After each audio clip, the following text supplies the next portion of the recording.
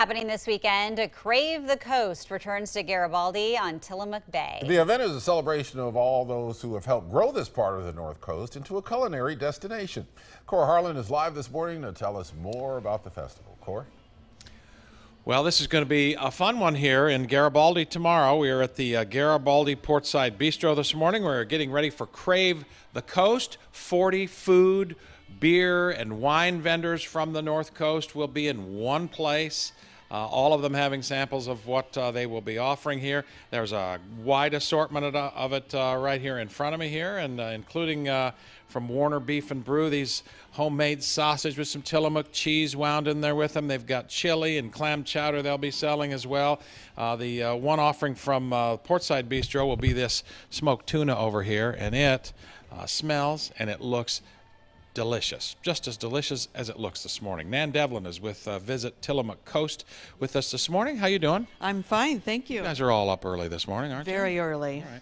I want to talk to you a little bit about this North Coast Food Trail because the pamphlet, it's widely available down here. Tell me a little bit about it and about how you're trying to grow the food and beverage part of the coast business. Sure. The North Coast Food Trail started 2 years ago.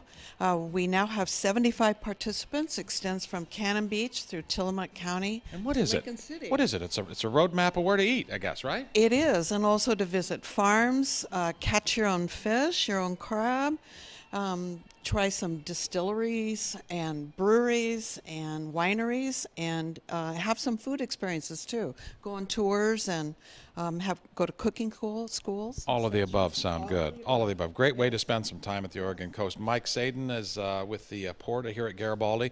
And, you know, we talked a little bit about this too.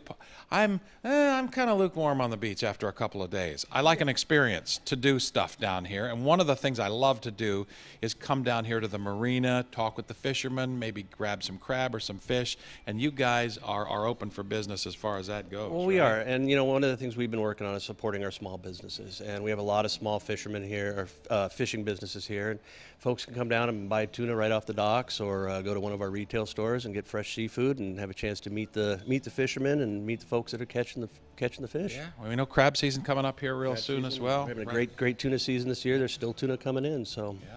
Well, that's the deal. Get it off the dock, get it fresh. Everybody likes to know where their food comes from. This tuna right there, I have a feeling, was about 40 miles offshore taking a bath in the ocean yesterday morning, and he's going to taste just delicious this morning.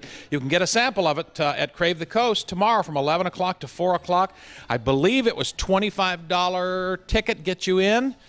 $30 at the door. If you buy it online before 11 o'clock today, it's $25, but it'll get you access to all of the great sampling. They'll have some samples of this smoked tuna here this morning for tomorrow, and a lot of the sausage over there. Those homemade sausage will be available to eat too. I'm getting a lot of head nods, yes. So if you're coming down here, bring an appetite, bring a thirst with you, because it'll be a beautiful day here tomorrow in Garibaldi, where we are getting ready for Crave the Coast. Jenny and Ken? Very nice spread there. Cora, are you going to eat all that? I'm going to package all this up. Some of it may or may not get back to the station because